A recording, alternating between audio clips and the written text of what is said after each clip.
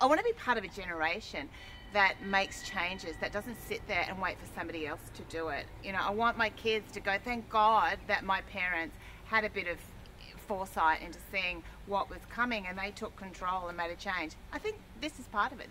This is where the real change will happen. You can't wait for governments to do it. Communities have to take control, and this is a model where we can do just that.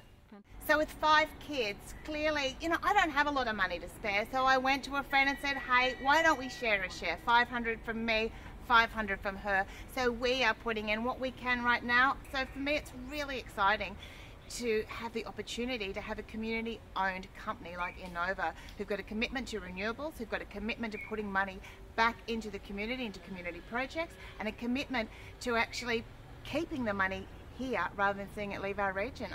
I just think it's a win-win-win situation. This is going to be a model for other communities around Australia, and if we want to affect change, we don't have time. We have to do it quickly. So if this works here, it's going to work all around Australia. We're going to give other communities hope to set up models that they can engage in. So I just think it's imperative that Innova gets up, that the community embraces it, gets behind it, and gets on board with renewable energy for a sustainable future for our kids and for our kids' kids and our kids' kids' kids' kids' kids.